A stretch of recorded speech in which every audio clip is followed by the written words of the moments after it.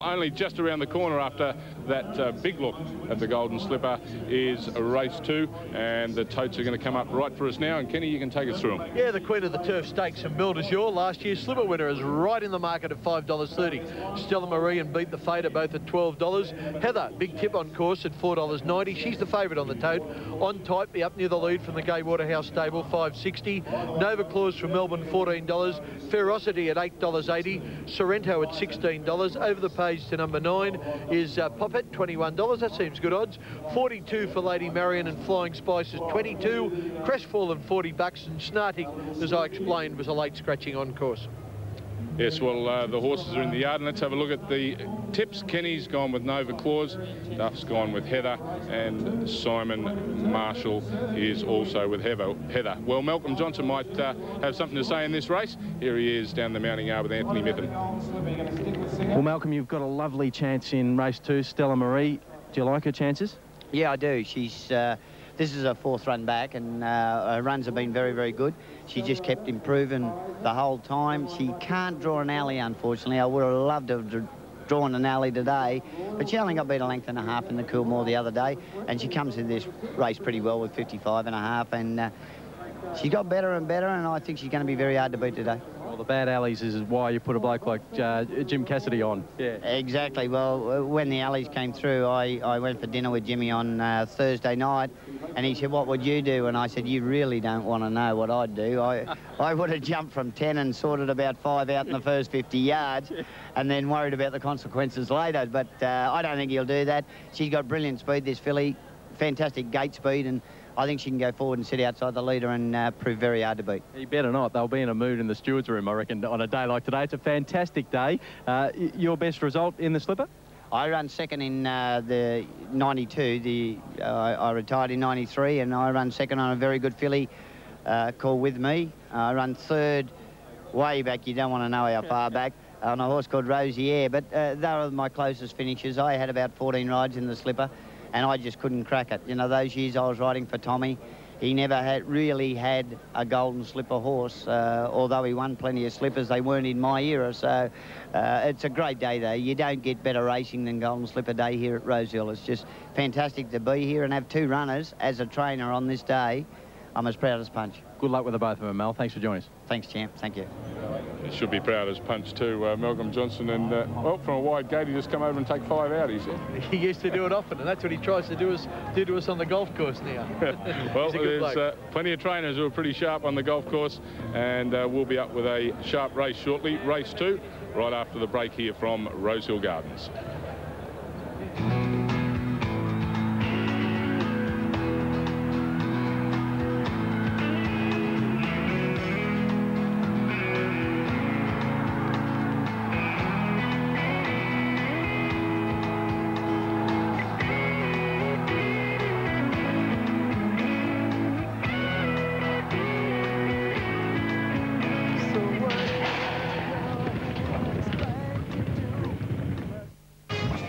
There's plenty to come on the wide world of sport. Sport, and more sport. But today we're at Rosehill Gardens for the Amy Golden Slipper. The Queen of the Turf Stakes, it's just around the corner, over 1,500 metres at Group 2 level, $140,000 up for grabs.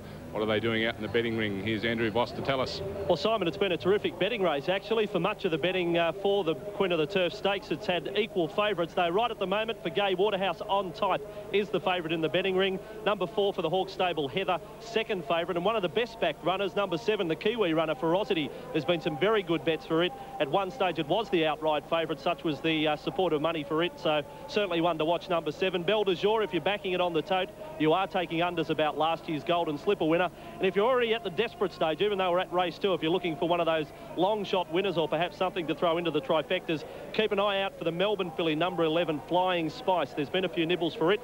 It hasn't got a bad record, number 11, Flying Spice. One to look out for in this, the second event, the Queen of the Turf Stakes. Gee, we're not at the desperate stakes, are we? Give me time, son. Give me a bit of time. Take us through the totes, Kenny. Build As Yours, $6.10, just a little easy, and hasn't been a great deal of support for us. Stella Marie at $12. That's Malcolm Johnston's runner. Beat the Fate at $14. Heather into $5 solid. $5.80 on tight, might shorten a tad. Nova Claus at $13. Ferocity at $7.20. She's won 6 out of 8, the Kiwi. She's right in it. Sorrento at $16. TAB number 9 over the page is Poppet at $18. She's a good roughie. Lady Marion at $47. Flying Spy 16. Crestfallen 41. And Snartic is not running. Well, the Queen of the Turf Stakes, it's 1,500 metres for the horses to go around. Simon Marshall's over there behind the gate. Simon, how do they look? Thank you, Simon O'Donnell. Pretty as a picture. Belle de Jour presented very well. I can tell you, Stella Marie spot on too. Miracle's got her absolutely looking a treat. Beat the Fade's got bandages on the back legs. Obviously, Speedy cuts a little bit when she races. She looks a picture. Expect a bit of a better run from Beat the Fade, the 3. Heather could not fault whatsoever, number 4. It'll get the perfect run in race 2, just looking at the speed on the race.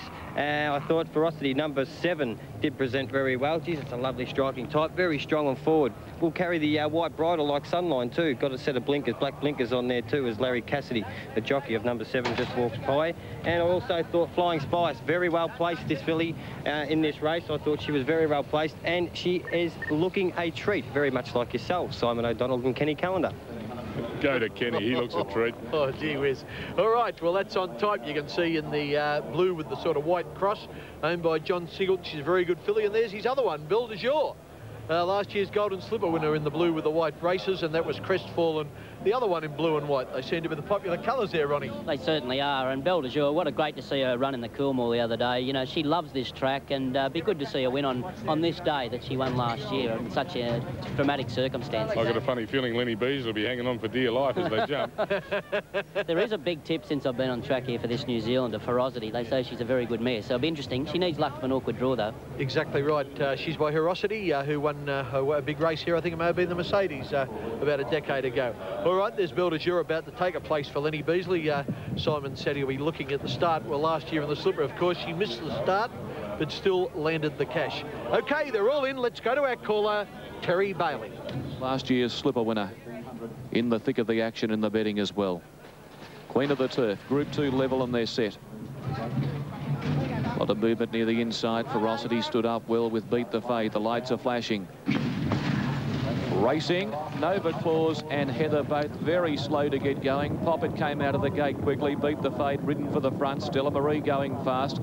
On Type settles on the fence. 2 lengths to Crestfallen. 2 lengths Lady Marion, Flying Spice, Belle de Jour, Sorrento. Ferocity's well back and she's wide.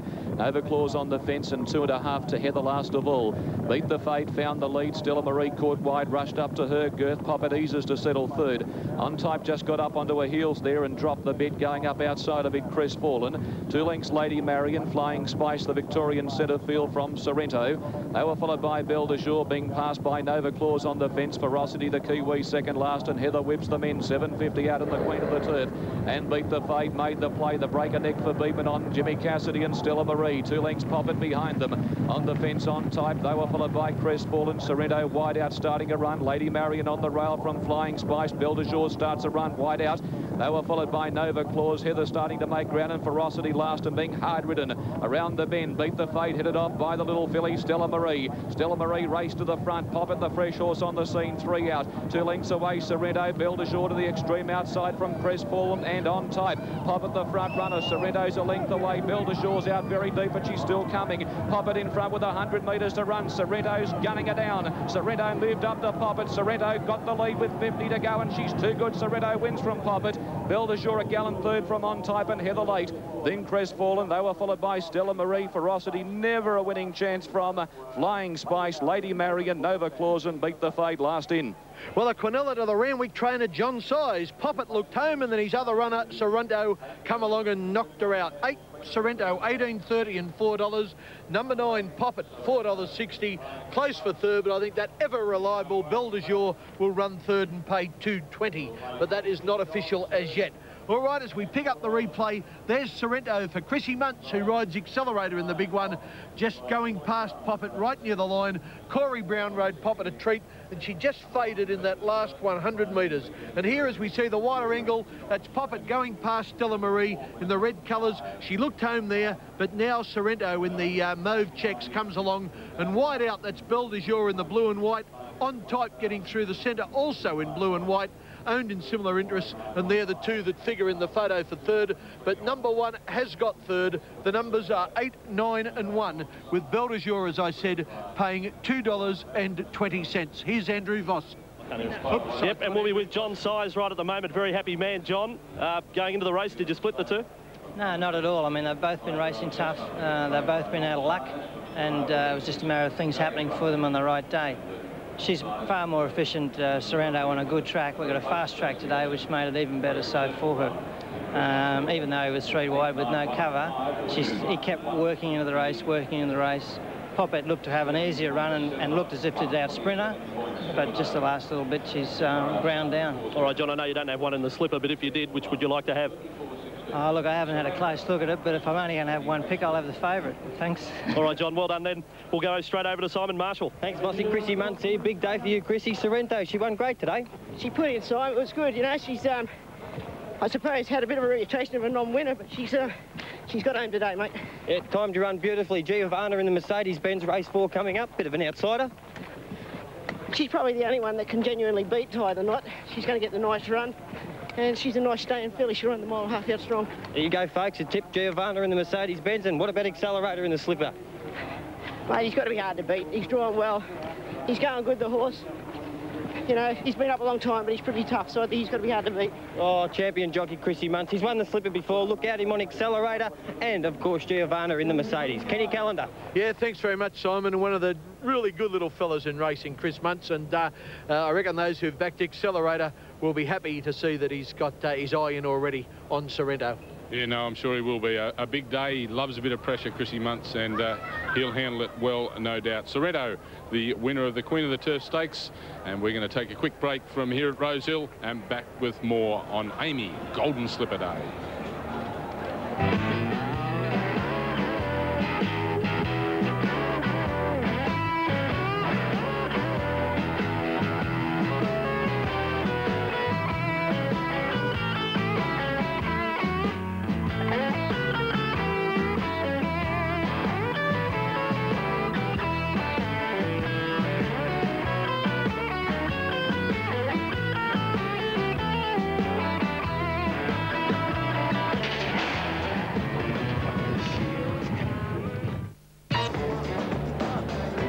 Sorrento, the winner of the Queen of the Turf Stakes on Amy Golden Slipper Day.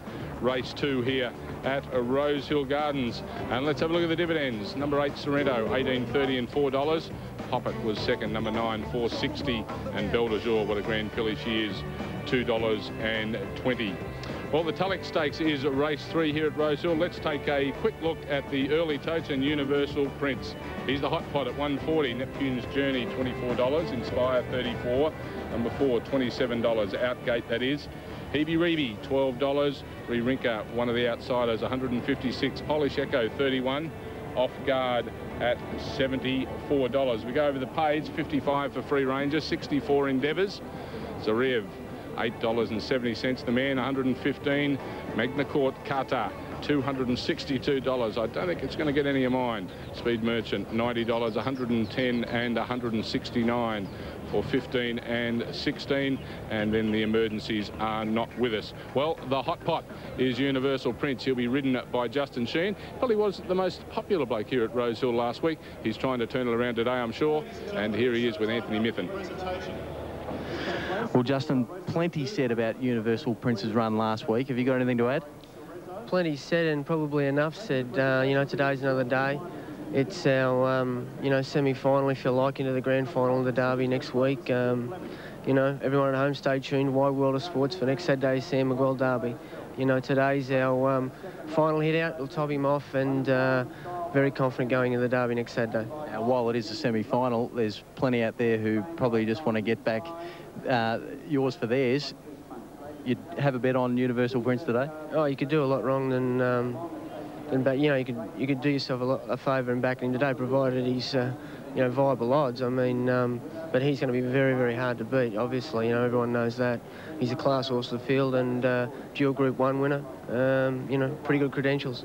You seem to have a bit of a steely look of determination in your eye today after the criticism of the week. Would that be fair to say? Oh, you know, this is what it's all about, you know, big time racing, and you know, it's just another day at the office for me. I've forgotten about last week. As I said, today's another day, and just in preparation finally today for next week. That's what it's all about, you know. Today's not the be-all, end-all of his preparation. You know, next week's what he's been set for, but in saying that, he'll be winning today. Bede happy with the way the horse has gone this week? Yeah, he's assured me the horse is he's flying. He's improved again since last week, so, you know, good luck the rest. Look out. Good on you. Thanks for joining us, Justin, and good luck. Thank you, Anthony. Ta. Yeah, it's a big day for Justin Sheehan. Plenty of pressure on him riding Universal Prince. Now, on days like this, we come to the races and everything's basically presented to us, particularly the horses. They've all been educated and they've been broken in and they're fit and they go to the races, and we really enjoy it. But behind the scenes, a hell of a lot of work goes on, particularly with young horses that are won. We've got to get them to the races by the time they're two. They've got to be broken in and educated. And one of the best at doing that is a fellow by the name of Rick Worthington. And our own Michael Marr caught up with him recently. They're children asked to act like adults before their time. They must strut the equine catwalk, ignore the paparazzi and the noise.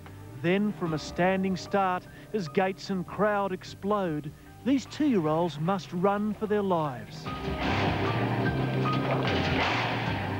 12 months before, as yearlings, these horses were struggling to understand their place in this man-made game. You've got to understand, this horse has no idea that, you know, when the gates are open at the front, that he's got to jump. We've got to build on that, so we'll go in and out a couple of times. This son of Desert King is one of 150 yearlings Rick Worthington will ready for the racetrack this year. 1, 2, 3. And he'll just have a look, and that's good. Okay, and we'll build on that. I'm very happy with that, right? Because everything went well, and what we're going to do now is build on that to get the horse to ping out. But if you've got that right, the rest of it's easy. That's the girl. And we'll just get her to work. As he floats out of the mist on his property just out of Bowral, southwest of Sydney, Rick Worthington looks very much the horse whisperer. Get her to focus more on me than you, that's it. But when you're stealing thoroughbreds for the trauma of the track, being a horse whisperer is just a bit too romantic. I'm trying to do the best possible job I can and get the best out of the animal and do it as kindly and as calmly as possible and as humanely as possible, so that at the end of the day, the trainers and the owners receive something that will jump and run and is not trying to run off the track or hurt riders and what have you. So am I a horse whisperer? No, but I believe I'm a dedicated horseman. Just 3 days after he and partners paid $210,000 for a filly by Dan Zero at the Adelaide Sales, Worthington goes to work. I'll keep annoying her until she brings her head around, touches me, I'll give her a rub. Same thing with that biting, don't make an issue out of it. It's there, we know that. Soon the coach is pushing the boundaries. Let's go here. Now really, she could kick me or go to kick me. She's got the option, but she's taken the other option, all right? Because that's what we've taught her.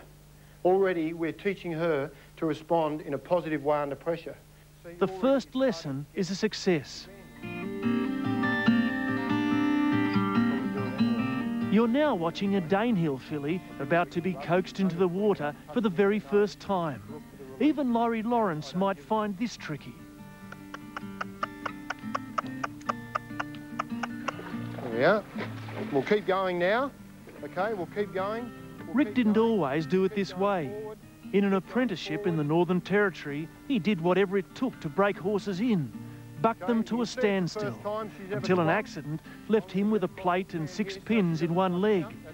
Aged 24, Rick figured there had to be a better way to treat horses. And that's her first swimming lesson. Worthington's team includes his wife Dawn, who, as the twin sister of champion marathon runner Heather Turland, has athletic bloodlines herself. As she and son Garth has learned, you do anything to avoid a fight with a youngster. I have only ever seen one horse buck, and we're a breaking in pre-training spelling facility. One horse. I'm not saying that, you know, there haven't been one or two out there somewhere along, but there you go. And I remember it vividly because it was like, oh my goodness, look at that. I mean, and the fellow that was on at the time, I reckon, had blue tack on his rear end to stay on it. In a horse, it's a bit like children. They're a product of their environment. And it's amazing, isn't it, when you'll go somewhere and someone will say, oh, nobody's ever hit this horse, and you go to do that, and the first thing it does is throws its head in the air. So, I mean, what they are is they're the walking truth of what is. And we can't deny that, nor can we hide that. Line's good. Often running in the slipper. Worthington has schooled some wild ones, and often the most spirited are the winners, like Flying Spur in the Golden Slipper of 1995. And getting between them, Flying Spur, and look at Octagonal jumping out of the ground. Flying Spur hit the front. Flying Spur wins the slipper. He was a horse that was a very dominating individual. He wanted to dominate, and he needed the rules reinforcing regularly. Every year, 3 or 4 babies stand out from the rest. This year, one of those is this Grand Lodge filly. Last year, Rick was sure another filly would make the grade. She blossomed into Phaser. Rick, do you think there's any chance on Golden Slipper Day that you might look at Phaser and that she might look back at you, remember you, and give you the wink and the nod? Well, actually, between you and I, and this is just between you and I, some months before that, she called me over to a box one evening and she said, now, Rick, I'm your bright star. I want you, as soon as the betting is open, to start mortgaging everything you have. If we've been able to contribute even in just a small way to her success, it'll be one of those great thrills, even if it's from a distance.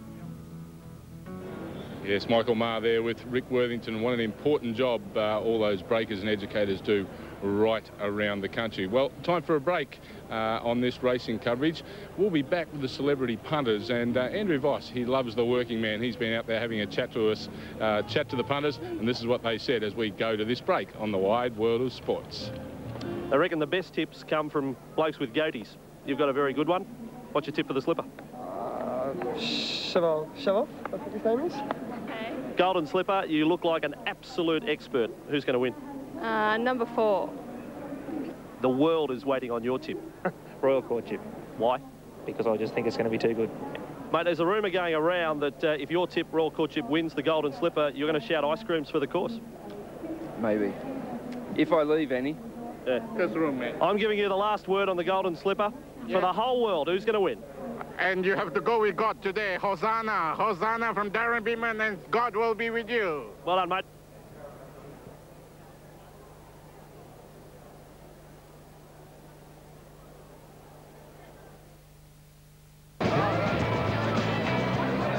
Welcome back to Rosehill Gardens as we move closer to Amy Golden Slipper 2001. A lot of expectation out there from the punters. And talking about punters, celebrity punters, we love having celebrity punters on the Wide World of Sport. And I've got 2 great celebrity punters with me today. I know they know everything about racehorses. Michael Slater, Grant Hackett. Do you blokes know anything? Mate, I'd like to think I know everything, but I know absolutely nothing. All I know is it's a great day and there's, you know, a lot of people here and it's going to be a fun day. Michael, welcome, and Grant in particular, welcome. We saw you swimming your heart out down in Tassie last week. Yeah. What's happened since then? I had a pretty good week and basically just came to Sydney for the week doing a few things and a couple of TV shows and promotions, but it's been a good week, and to cap the week off, coming down to Rosehill here and hopefully finish up with a couple of winners. Mate, it's great to have a personal chat with you because you read a lot about it, but the Olympics to, you know, the Nationals last week, I mean, how emotionally have you Olympians gone with it? I mean, what are the ups and downs? I think the higher you go up, the lower you go down at the end of the day. But I mean, for me, having a good break after the Olympics and feeling the pressure and everything sort of easing up after the games was great, and getting back into the sport, which I love and have a real passion for, was great. And competing at Hobart last week was really motivating, and looking forward to the World Championships coming up in July. Now, you guys, I mean, you train, and you seem to do more training.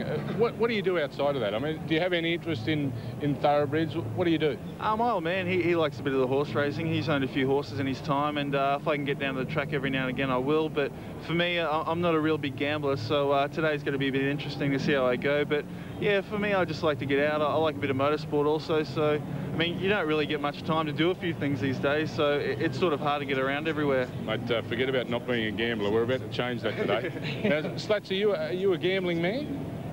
No, not really, mate. I enjoy the occasional punts, and with Mark Waugh and Ricky Ponting in the side, it's always you're hearing about the dogs and who's in form in the races and what have you. So I have taken an interest, but I can't say I'm an actual punter. Let's talk about the recent tour of India.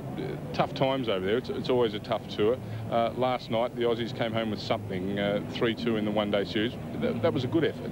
It was a great effort, and it's amazing. It was a bit like the World Cup for me in that it got to a point where they had to win the last 2 games to win the series, and it seems that Australia, you know, always when they're faced with a huge challenge, they rise to that next level. And you know, a great start from Adam Gilchrist, who's probably been shy of a few runs on the tour, and Michael Bevan sort of guiding the boys home, you know, as he's done so often. So it was a great way for them to finish, and they'll come home, you know, quite confident and quite happy with the overall tour. I know from a test match point of view, it was just a great series. I know we lost, but I think we could have just as easily won the series. And all of us sort of walked off at the end of that last test match, holding our head high, thinking we'd, you know, really going down to the wire. It was a great series. Just while you're talking about that test match, watching it on telly from back here, it was wonderful. There was always something happening. Yeah, and I know from a team perspective we needed a challenge like that, and I think from a spectator point of view, I'm sure the Australian public would have loved to have seen 2 test matches. Okay, we lost, but they went to the last session on the 5th day, and we haven't seen test cricket like that for a long time. Now, you talk of challenges. You two have got a couple of crackers this afternoon. Now, the New South Wales TAB have given you each $100. So you've got to have a flexi bet trifecta with one of those. But coming up is the Tulloch Stakes, and what do we fancy? Slats? Well, you're saying I can go 50 on the nose, is that right? You can do whatever you want. Well, You've got 100, so I wouldn't be blowing it all. I'm going to go 50 on the nose, and I just like the name Free Ranger. There's going to be nothing scientific about my my betting today. And then for a trifecta, I'm going to go 50, and I've got Universal Prince, Hebe Rebe, and Free Ranger as well. So would you back a horse called Royal Dravid if it was here? Possibly, yes. Grant, what do you like? For me, I think I'll put 50 on the nose for Neptune's Journey. Damien Oliver looks good today, and I think I'll box Hebe Rebe or whatever it is. Sounds good. Yeah. Universal Prince, of course, you have to go with the favourite. And who else? We got Zara Riot or something. Something like that. Yeah, I tell you what you should do at home, viewers, is just check your local guides. Yeah. I'm glad they're very good at sport. I don't know what they're doing with these names of these horses. Can they keep them simple, please? We'll keep it as simple as possible, and we'll go back to the simpletons a bit later on. We're going to take a break from Rosehill Gardens. Still to come on the show, the women banking on True Jewels, the gregarious advertising guru, and the mob-pumping accelerator. We meet 3 syndicates and share their dreams on Golden Slipper Saturday, here on Wide World of Sports.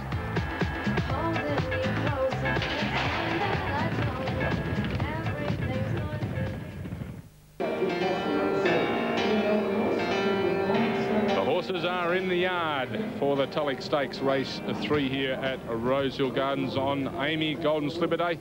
Let's take a look at a few of them now, and number 1 is Universal Prince. Here's the hot pot, Ken. Yeah, and he's going to probably start favourite in the Derby, and Shogun Lodge won this race last year. It's a good horse's race, and he's a chunky little fella, Ronnie Duffy, isn't he? But he's standing up to the racing well. He certainly is. He's coped with last week well. He hasn't lightened off at all.